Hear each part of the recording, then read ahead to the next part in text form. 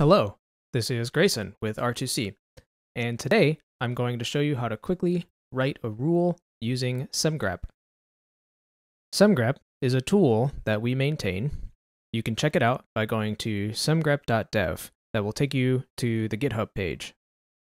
Semgrep allows you to specify patterns in your code that you want to search for. You can check out some examples here.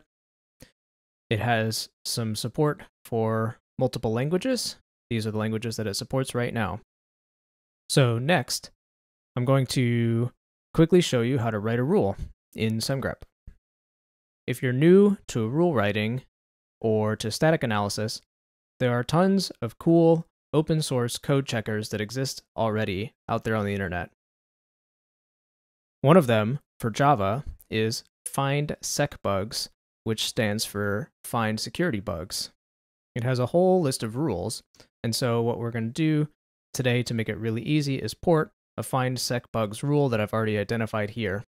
So we're going to do this potential JDBC injection.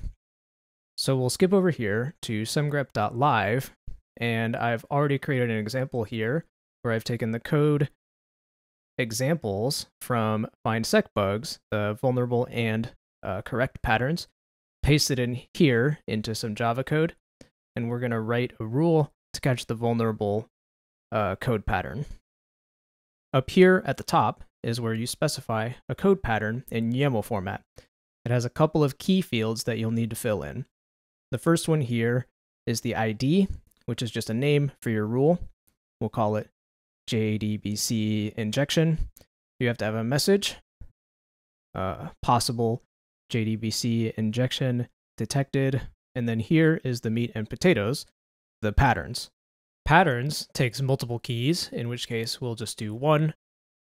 We'll specify one pattern with the pipe operator, which stands for a multi-line string in YAML, just to make it easier to write. So Semgrep is powerful because it allows you to think about your analysis like you think about your code. So in this case, what we're looking to detect is this JDBC template being initialized, calling query for object, and then concatenating strings together. We can do this in Semgrep very easily. So to do this, we'll start with something that is in Semgrep called a meta variable. We'll call it JDBC. And this could be named anything, but we'll just call it JDBC because that's what we're aiming to detect. And we'll say that that is equal to new JDBC template. All right, so if we check this really fast, we should pick up both initializations, and yep, we do. Now what we want to do is say that there could be some code in between here and there, and so it might be something like this, or, well, I'll just copy this over.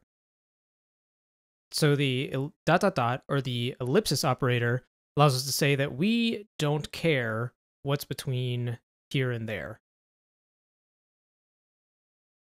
So what we'll do now is we'll do meta variable JDBC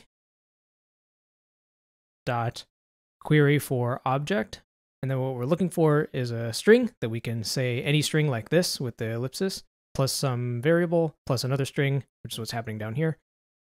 And then we can say we don't care about what's happening in the rest of the function with another ellipsis. And then if we run the check, and we got it. Now we have this, and we can publish it to a registry of rules that we maintain. And so we'll give it a name like this.